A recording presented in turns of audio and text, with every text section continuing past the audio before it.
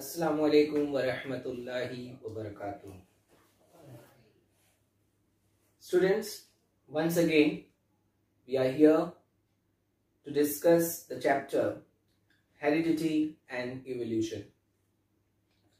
In the last lecture we had discussed about heredity, and in that I have taught you what is heredity and how this heredity occurs from one generation to another generation, and how this heredity can be understood on molecular basis.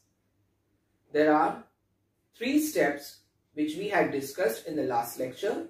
Let me recall you. The first, transcription. Second, translation. Third, translocation. And after this, we had begun with evolution. I gave you brief idea about evolution. Evolution, which means gradual changes that had taken place in the organisms, starting from the unicellular organisms living in water body, and it happened long back.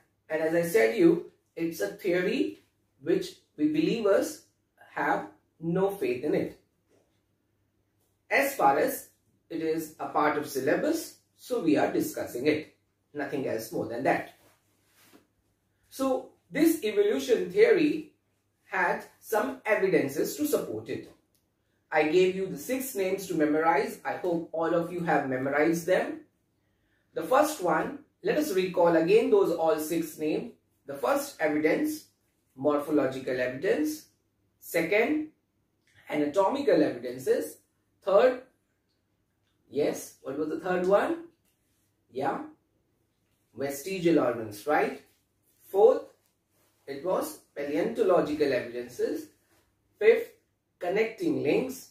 And the 6th one, embryological evidence. So today, we are going to discuss all these evidences one by one. So let us start with morphological evidences. So you must know first what is morphology. Morphology is the study of physical appearance of any living organism. In morphology, we have to understand what this word morphology means. It is made up of morph and logy. Morph, which means form, physical appearance, physical characteristic. When you study physical characteristics of any organism, whether it is plant or any living being, we call it as morphology. So in morphological evidences, there were several organisms which look similar. Look similar in what? In their physical appearances. Now you can see in the examples, some examples which are given beside to me. Over there you can see the nose of animals are similar to each other. Okay, the hairy structure over their body similar to each other. Then we can see some examples of plants. The leaves look similar to each other, which all suggest that physical appearance of all these plants and animals are similar, which means that they are originated from some common ancestors. So this is what morphological evidence and how it supports evolution theory. Now let us come to the second evidence, which means anatomical evidence. So in anatomical evidence, the word comes anatomical, which is derived from anatomic. It's a biological term, anatomy. The study of anatomy means when you study any living organism about its internal structure, it's called as anatomy. So in anatomical study, any organisms about its bone, when you study about its bone, its structure, which is it is made up of, its constituent, how it is made up of, it's called its anatomical study. So in the given example, you can see the hands of bull or an ox, the hands of human being, the legs of cat or the flipper of whale. They all look similar in bony structure. Their bones look somewhat similar to each other. So this suggests again, all animals have similar bone structure, internal structure, which mean again they all are originated from some common ancestor. Again, it supports theory of evolution. Now let us come to the third evidence, that is vestigial organ. Now here one must know what is vestigial organ. So vestigial organ mean any organ in a body or a group of cell which we call as tissue, the one which have no function at all. Those are functionless and they are just present in a body. So these organs are called as vestigial organs. And this vestigial organ as well support theory of evolution. How? For example, in human being there exists appendix. Okay, and this appendix is called as vestigial organ for human beings. But at the same time, this appendix is also found in ruminant animal. Whereas in ruminant animals, this appendix is useful for them. They help them in the process of rumination, which finally leads to the digestion, proper digestion of food what they eat. But in human beings, this appendix have no function. It is just present. Okay, it is just present apart between small intestine and large intestine. So it have no function, it's just present. So it's one kind of vestigial organ. Next, the other example which you can give for vestigial organ is the presence of tailbone, that is coccyx. In human beings, just below the vertebral column, there exists fused bone called as tailbone or a coccyx, which have no function. But the same coccyx or the tailbone have great function in monkeys, right? So in monkeys, this coccyx is playing great role for them. They help them in moving from one place to another place or hanging over the branches of tree. So it's useful for them, but it's useless to us. So it's one example of vestigial organ. And again, the presence of vestigial organ in human beings suggests that we human beings have been originated from the common ancestor or as that of monkeys or as that of ruminants. So this is somewhere we get linked to each other. Now let us come to the fourth evidences of evolution, that is paleontological evidences. So here we must need to understand what is paleontology. First we'll understand what the meaning of paleontology.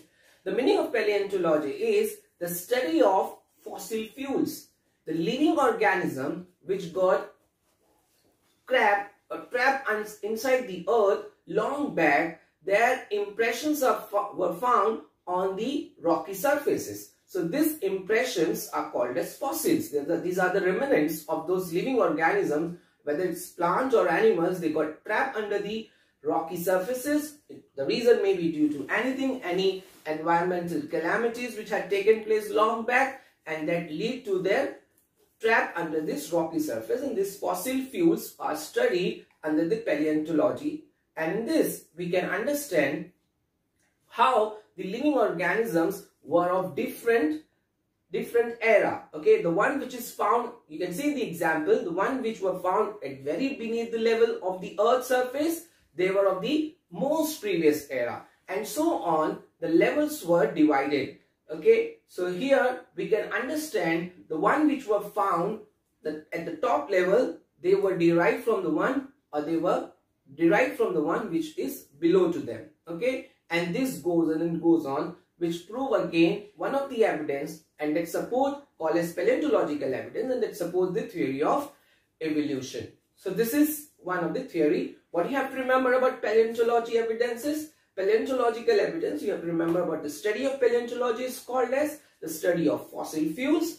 And what are fossil fuels? These are the remnants of living organisms which got trapped long back due to various natural calamities. Those living organisms can be plants or animals, and how they are linked to each other with the previous living organisms of different era. Now let's come to the fifth, again most important evidences of evolution. The fifth one is connecting link. So here in connecting link, what we have to understand, the word says you something. Connecting link. So there are a group of organisms which are linked between the other two organisms. The best example one can give for this is duck-bill platypus. So duck-bill platypus have the features of mammals as well as the features of apes, okay, or the reptiles. Here they have the hair structure over their body, okay, at the same time they lay eggs.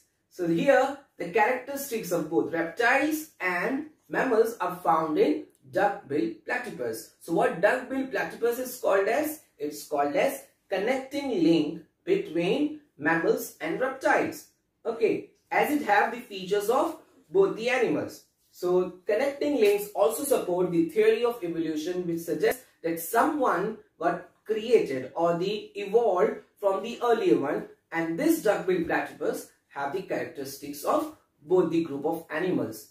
Now let us come to the last theory or last evidence, that is called embryological evidences. Now here the word comes embryology.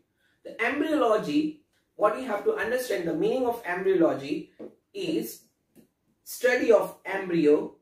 What is embryo? The embryo is formed when the gametes get united during the process of fertilization. So when union of gametes leads to the formation of embryo, and this embryo later develops into fetus. Before birth, whatever the group of cells, the gamete is called as embryo. So embryology is the study of embryo of different organisms. So as you can see in the example beside to me, the embryos of different animals, whether it's of chicken, whether it's of man, whether it's of salamander or crocodile, they look same. So here embryological evidence also suggests that how initial stages of embryos are looking similar.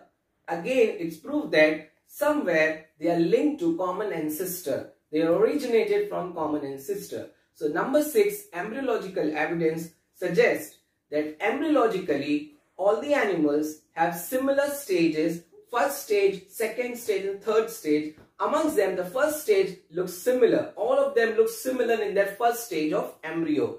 It suggests that they are originated from some common ancestor. So this was the last embryological evidence of which prove or which gives support to the theory of evolution. So let us repeat once again.